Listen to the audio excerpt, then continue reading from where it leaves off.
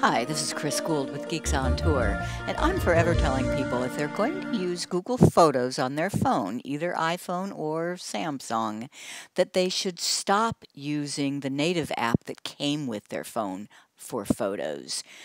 They always ask, "What do you mean? Why?" In this video, I want to answer those questions. The iPhone. So this is Google Photos. This is the Photos app that came with the iPhone. You had to download Google Photos from the App Store. Let's open up Google Photos and notice that there are 4 buttons at the bottom: Photos, Search, Sharing, and Library. It also says Google Photos at the top, but you won't see that if you start scrolling around and doing other things.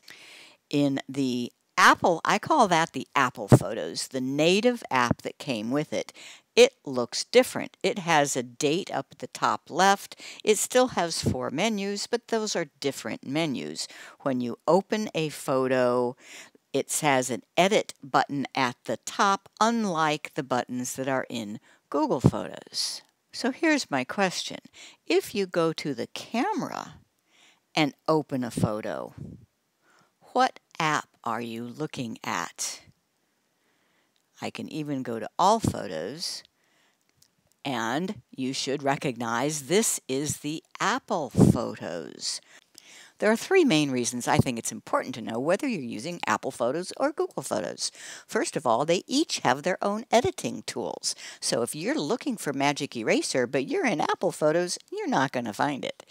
Deleting. If you're in Apple Photos, it's going to delete from the phone and from iCloud, but it won't be deleted from Google Photos.